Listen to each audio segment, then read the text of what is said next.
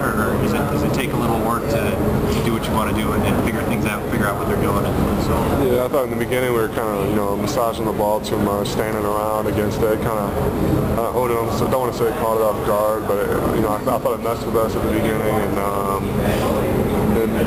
and once we started moving, we started scoring, and we scored 70 points. And I don't think necessarily our offense or our defense. It was just let them get out to the big lead, and we didn't get stops down the stretch, and that's why we lost. As I'm sure everyone else already asked you, I guess you said in the locker room about you got to get stops from the start.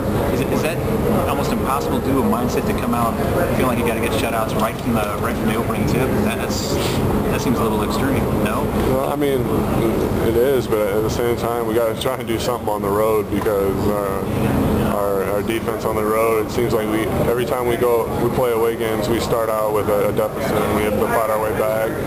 Whether it was Penn State, Indiana, here, for some reason, it's just different on the road. Thanks.